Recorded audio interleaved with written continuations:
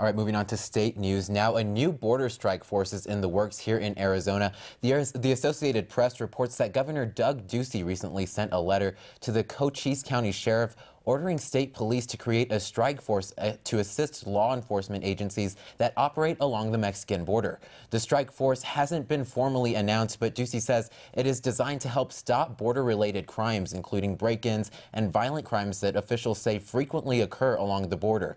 This appears to be the first step Ducey has made to address the border issue he discussed during his 2014 election bid.